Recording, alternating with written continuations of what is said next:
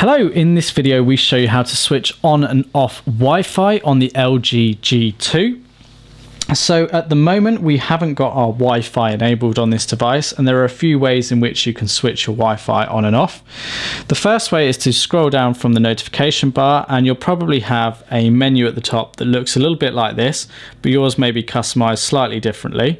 And through here you're looking for the Wi-Fi option, and you can see we've got Wi-Fi here.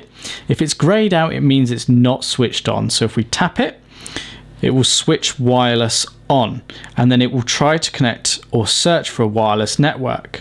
Now we've got a little notification up in the top bar now that's suggesting it's on and connected, and that's because we're in an area where it's previously connected to a wireless connection. We can go back to the notification bar and switch it off again from here.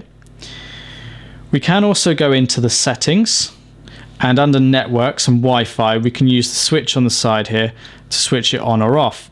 And again, if you're in an area where you have previously connected to a wireless connection, it will automatically connect if possible.